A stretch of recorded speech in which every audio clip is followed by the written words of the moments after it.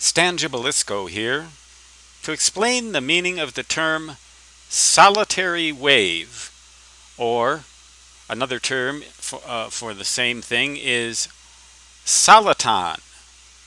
It almost sounds like a solenoid, but it's nothing like a solenoid. It's soliton.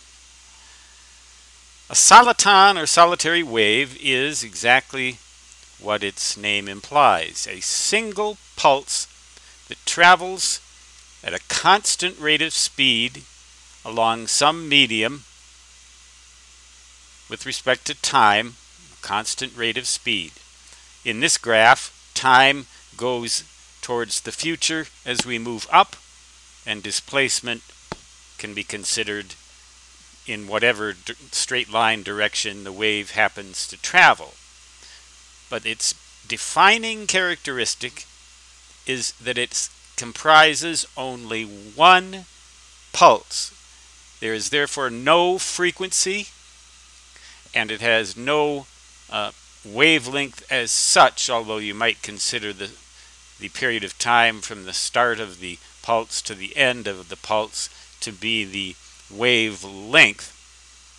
But you could just as well measure it as the distance between two successive positions of the peak of the pulse at defined time intervals. So there really is no such thing as frequency or period or wavelength in a soliton. It is simply a defined pulse with a defined shape that moves along at a constant speed through some medium. An excellent example of a soliton can be seen if you hold a rope, a straight, tight rope. Say you standing here and the rope tied to a tree, maybe 50 yards, 50 feet away, 12, 13, 14, 15 meters away. You have a piece of rope and you pull it taut, and then you give it a tug, a quick upward jerk, just once. You will see traveling down that rope a solitary wave or pulse. What happens to that wave if it encounters a barrier depends on the nature of the barrier and the nature of the wave. It may reflect back towards you, or it may just disappear. A soliton. You'd almost be tempted to think of a tsunami when you think of a soliton, but usually tsunamis comprise more than one wave, maybe 3 or 4 or 5 waves in succession.